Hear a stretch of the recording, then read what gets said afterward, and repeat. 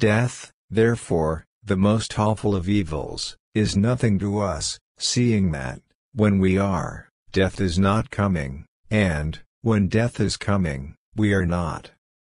Death does not concern us, because as long as we exist, death is not here. And when it has come, we no longer exist. It is possible to provide security against other ills, but as far as death is concerned, we men live in a city without walls. The art of living well and the art of dying well are one. Some men spend their whole life furnishing for themselves the things proper to life without realizing that at our birth each of us was poured a mortal brew to drink. It is not so much our friends' help that helps us, as the confidence of their help. You don't develop courage by being happy in your relationships every day. You develop it by surviving difficult times and challenging adversity. The noble man is chiefly concerned with wisdom and friendship. Of these, the former is a mortal good, the latter an immortal one. To eat and drink without a friend is to devour like the lion and the wolf. We should look for someone to eat and drink with before looking for something to eat and drink.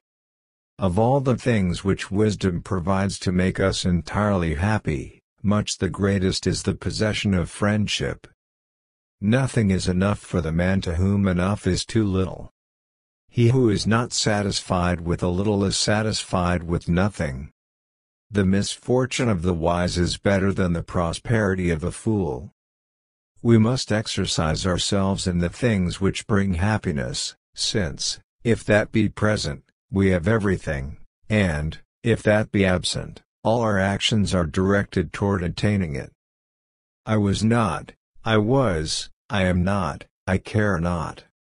He who is peace of mind disturbs neither himself nor another.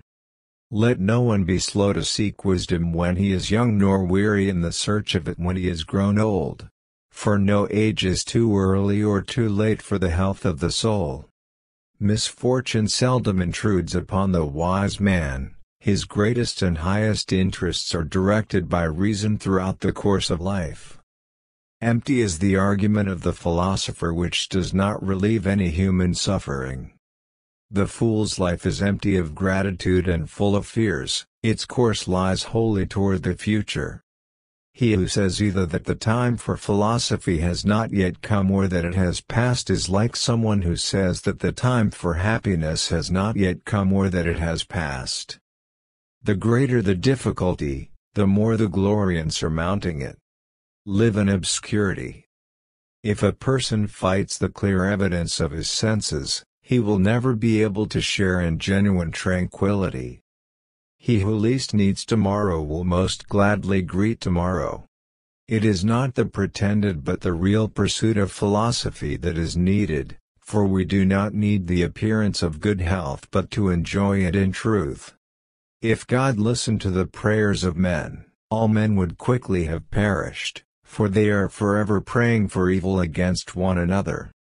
It is folly for a man to pray to the gods for that which he has the power to obtain by himself. I never desired to please the rabble.